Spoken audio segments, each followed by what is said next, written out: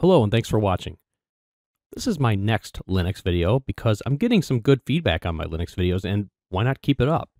A lot of good input from people, suggestions on what to try, because the Linux community is known for being pretty helpful. And a lot of people are, smart individuals that use Linux. They tend to be pretty computer savvy, and wow, you just learn a lot from people. And so I am now going to try Garuda Linux. And I don't know much at all about this Linux distribution other than it's based on Arch, just like a few others out there are, like Storm OS, and which I've never tried, and I'll actually give that a try soon. But right now I'm remoted into the laptop I have next to me because it's bigger on screen, and I can look right up at the screen to monitor my audio levels. So that's my reason for doing this. I could record it right on the laptop, but I figure this is a little more productive. And so you can see that I've now logged in, and the only thing I've done after installing Garuda Linux was I went right to the App Store that was right down here. It's called, what is it called? It's called Octopi, which is package manager, but I installed No Machine so that I could remote in from my desktop. So now I can just control this desktop, and it's right in front of me, so if there's something I couldn't do remotely, I can just grab the touchpad and move that as well, which you can see I can do that. But let's check this out and just explore this as a new user. Is this something you want to try as a distro hopper or whatever you want to, something new? You just want to give it a shot? So at first glance, if you look up here at the top left, you see what appears to be, yep, it's a menu button.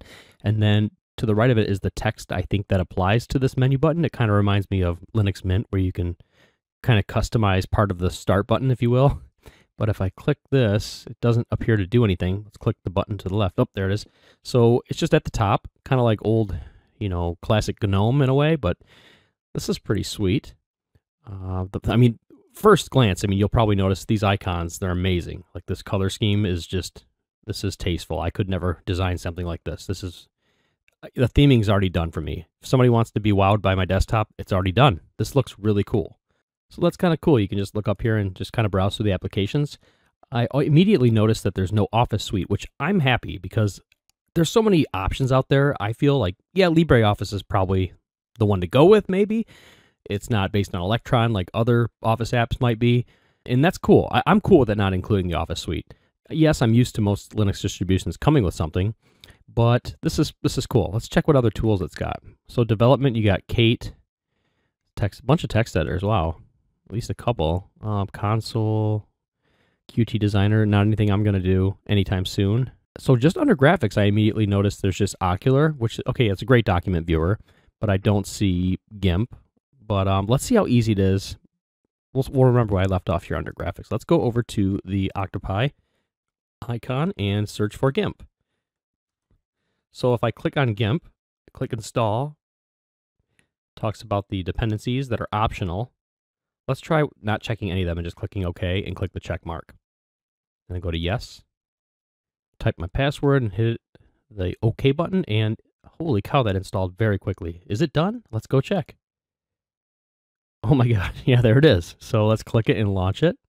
And this is on a 6-year-old laptop. Impressive. Very, very fast first launch. And let's try it one more time just to go from close to open this time now that it's launched for the first time. Very cool. I'm impressed. That was a very fast install. Much faster than what you'll get with Fedora. And that's maybe a review I have coming too, because I would like to check out the latest Fedora that's not beta now. So let's close this and go back to the menu up here. Application launcher, if you will. Gotta get these terms right. And then under Internet, so you already know we got the graphics, right? Now we're gonna go to Internet. And we got Fire Dragon, which I'm not sure if that's a fork of Firefox of any kind. I know there's a couple forks of Firefox out there, but let's check out Fire Dragon. Okay, I skipped ahead and searched it for you. Now, this is really interesting as well. It uses an instance of SearchX, or Search, S-E-A-R-X, which is like a self-hosted, non-privacy invading browser. Apparently, our search engine, it's apparently amazing. Anyways, here it is. It's a fork of LibreWolf. So that's what it is. I wasn't sure. So it's just another fork, but kind of cool to see there's other options out there. You always got to have something as a backup, right? All right, I closed LibreWolf. Back to the menu. Let's go back here to Internet. You got Kde Connect. I heard that's been improved lately and offers a lot more flexibility with the iPhone. I haven't tried it yet. I do have an iPhone. I do prefer Android, but I have iPhone for family reasons. And I heard it's really improved. It's impressive. KDE Connect. So I don't know. Check that out if you're interested. No Machine. That's something I installed. You will not get that with the stock install. Although I did find it right in Octopi without adding any additional sources or anything. I searched for it, it installed, and it worked out of the box. I can't say that for every Linux distribution. I've had issues with it in the past where the port just kept closing, but it worked out of the box in Octopi. I think it was Manjaro. I had to tinker with it for a while before I finally was able to get it to work. But this also being an Arch distro, it worked right away. Multimedia. So you got James DSP. I've heard of this, have never used it. Let's check it out. I think it's something that maybe is in the chain of your audio that can allow you to do some effects. Yeah, so I don't know if it uses jack or how it ties into your sound, but this is interesting to me as an audio person. But dynamic bass boost, very cool. I tend to keep everything flat because I just like to have a good set of hardware that just puts out good sound, and I don't want to alter what somebody else has already done that knows more than I do. You know what I mean? I just kind of keep the sound going the way it's designed. But if you need to, you got some, maybe headphones that don't sound great to you and you want to tweak them a little bit, you can apparently do that. Sound positioning. Wow, this is really, it's got reverb and everything. I guess I haven't ever tried this. I have heard of it, but apparently I've never seen this, and this is pretty interesting to put in the distribution right out of the box. So back to multimedia, we have MPV media player. We have my mouse that can't stay still. There it goes. Test utility. Allow testing video for Linux devices. I've never done that. Viewer for video capture. Does that mean video capture as in like encoder? So my laptop, you can see pointing down it. So the webcam works out of the box on this Linux. I'm just being impressed over and over again. So you can see it's pointing down. Like I said, I'm remoted into the laptop, so I'm not looking directly at the screen, but I have the screen angled down so I can see my main screen. And the webcam works perfectly. You can see my crazy mouse pad. So a simple GUI for installing, selecting, and manipulating Quantum themes. I don't know what this is. So I'm not that advanced, apparently. I don't know what a lot of this stuff does, but I have to really tinker with this. I still think this is so far a good Linux distribution if you don't have time to compile your own kernel, maybe. Maybe you just want to run Arch. And I think this is a good way to do that. There's quite a few others out there. Like I said, Manjaro is one, and a lot of people say that the Manjaro community might be a little snobbish. I haven't come across that. I've asked questions. Under system, wow, there's a lot. Well, first let's see what YAD is. Simple GUI for editing YAD settings. Is that like YAML? No. I don't know what this is. Okay, wow. Lots of tools here. Under system, we got Alacrity. I thought we already had one called console down here, so let's see what the difference is. Let's open up this Alacrity. Wow, that's big and pretty. This is interesting. So now if we go back here and go back to, let's go check out console. It is different, I bet. Yeah. Oh no, this is fish. Yeah, this is a fish right here. This one's fish console. I like that it includes that out of the box. That is so cool. Let's go back to system,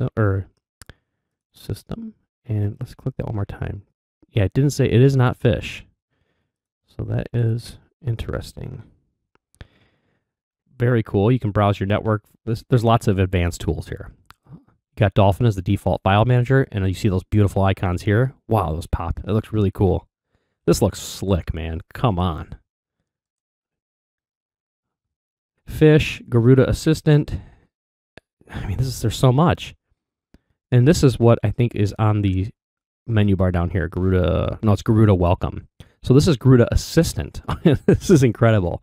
So you can just reset the configs on all these different programs, which they've done a lot of stuff for us. I don't have to do any of this. This is really cool. I'd have to spend a lot more time with this to do a review. This is more of like a first look. So maybe I'll title the video that. Let's look at the Garuda Welcome. Okay. So, and even the eye candy right out of the box with the animations. And this is just on an Intel graphics chip. No NVIDIA or acceleration here. But we'll go back to that. Let's go back to system so I don't miss anything. Garuda Gamer. Oh my. Oh my. This is cool. Wow. You can install Steam right here. Don't have to go into, package manager or download any Flatpaks. I can just check the box and install it. Lutris, this is so awesome. Holy moly. I'll have to mess with this too. I'm going to be playing some games, I think. On my Intel-based chipset. That's not going to be that powerful. Let's go to boot options. Let's see that. It's going to ask for password. Cool, cool. Wow. Don't want to mess with that right now. Let's go to System. Garuda Network Assistant. I want to check out this. Let's see. Oh, cool. It's almost like what you'd have up here, but in a window. So I have to blank that out. My external IP address. I'm doing some hosted services. I need to blank that out. That would not be cool to show that to the world. Windows drivers. NDIS wrapper. That's been around for a long time. I think at least 15 years. Okay, cool. Let's check this out. Garuda Network Assistant, system maintenance settings. Check that out. So it's kind of like almost like a Mac OS type thing. Just a few selections for your updates. Tell me about my updates. Kind of reminds me of Mac OS in some ways. Wow, there's so much. And there's the Garuda welcome icon that we saw and then I launched earlier. Let's just skip through a few of these. Console, we already know we have that. Pace. Don't know what that is. Let's click it. Okay, so you can just change repositories, disable them, toggle them.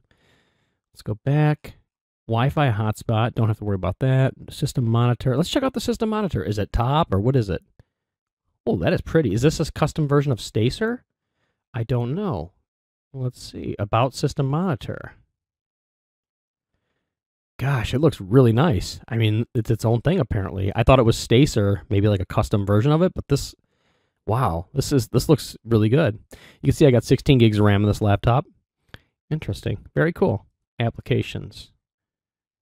I mean, the resources aren't, I'm using quite a bit of RAM already. I'm not recording on this laptop. I am remoted into it. I'm not sure what the usage would go down to if I wasn't remote into it, but that's a considerable amount of RAM being used for what I'm doing. Processes, and there you go. You can see let's see what's eating up. Latte dock. Wow, 234 megs. That seems like a lot. Latte. Just put a fart sound effect in there. There's some RAM usage going on here, but the eye candy does come at a cost, I have to say. So, what do I think so far? I think this is beautiful. I think it's great. I like to use it, for a couple days and just see how watching YouTube videos goes, watching Odyssey videos, what the RAM usage jumps up to. I'm already using 2.5 gigs. Not a big concern because I have 16 on this machine, but what if you had 4 or 8? That's quite a bit of RAM. So that's something I would look out for and just keep an eye on. But let's look at the Garuda welcome because this is really nice to have. And I didn't have this launched because I closed it and kept the computer on all day. So it didn't launch in a natural way that you would normally see it. But when you log into Garuda, you're going to see this Garuda welcome screen. And you've already seen Garuda Assistant, Garuda Gamer, we saw that, the Settings Manager. They really brand things very well. And wow, that's really nice. Let's go to quit. Does it take us back? Yes, it does. Garuda boot options. There's that password prompt, which you should have for boot options. Yep. Go over to close. This is slick. Let's go to System Cleaner. See what kind of cache it cleans up. So it says, looking for conflicting packages. Total downloads. Okay, let's go to yes. Oh, it's Stacer. Wait, so we're at Stacer now as the cleaning utility, but it could not be the task monitor. It could not. So, interesting. Let's close Stacer. And we're going to go back to Garuda Welcome. That is interesting to me. It seems like Stacer could just maybe take the task away from the system monitor on there, but that's just my opinion. I don't know as much as the guys that wrote this. So, Btrf Assistant, let's check that out. Volume selection. Okay. Internal file system statistics. Oh, this is cool. I mean, this is a lot more information that I generally care to read about, even on, ext4 or whatever. this is really cool. Wow. Okay. Cool. I'll look at that later. Chaotic R. What the heck? Automated building repo for Arch user repository packages. Okay, that makes sense. Cool. Private bit. What is it? It has Bitwarden? Is that installed? No way. Okay, it's not. I host Bitwarden on my own server, but that's really interesting that they have links to these. So these are just basically web icons, I guess. Like even Discord. Let's try it. It's going to open a browser, I'm guessing. Yeah, so more eye candy, more icons that just take you to a website. Okay, that's cool. At least it's not taking up space on the system. Let's close this and go back. Okay, wiki. Let's see how good their wiki is. I know the Arch wiki is amazing, but let's see.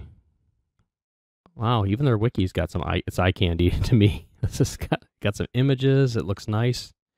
Installation. This is real. Wow. These guys took a lot of time, and I appreciate the work they've put into this. So let's go back again one more time and just see what else I missed. Donate. Okay, that's cool. Private bin. I think, yeah, these are just services that maybe they're hosting their own Bitwarden. Let's go to private bin and check it out. It's going to open a site.